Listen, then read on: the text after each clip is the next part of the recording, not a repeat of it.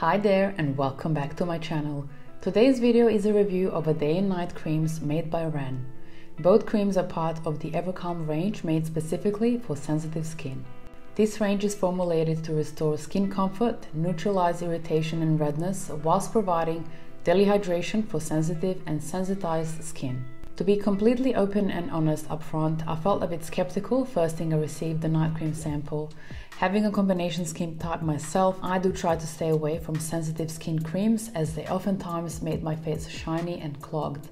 The night cream is made to intensely nourish and moisturize the skin whilst we sleep and soothe and alleviate signs of irritation and dryness. It is an intense night fit for smooth, supple and healthy looking skin in the morning.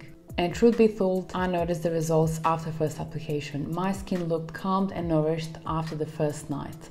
It didn't feel oily or clogged despite the cream's thick texture. I suffer from skin redness and even that started to calm down after a few weeks.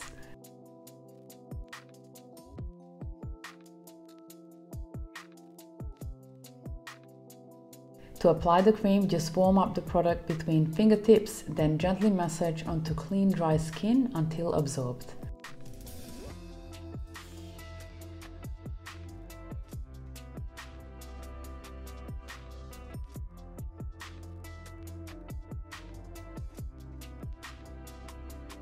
The day cream is formulated to treat redness, skin discomfort, chronic inflammation and extreme dryness.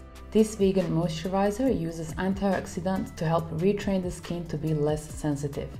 On application, this cream leaves skin calm, comfortable and instantly reduces redness whilst protecting against further environmental damage.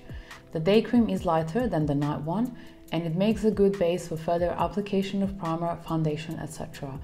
Just gently massage into the face and neck in the morning, followed by the makeup routine. I will insert some before and after photos just so you can see the 10 days progress. My skin feels happy and nourished and I cannot recommend this duo enough. If you had any experience with these products or would like to recommend something similar, please leave your thoughts in the comments down below. I would like to thank you for watching, and if you enjoyed this video, please hit the like button and don't forget to subscribe, and now we'll see you in the next one.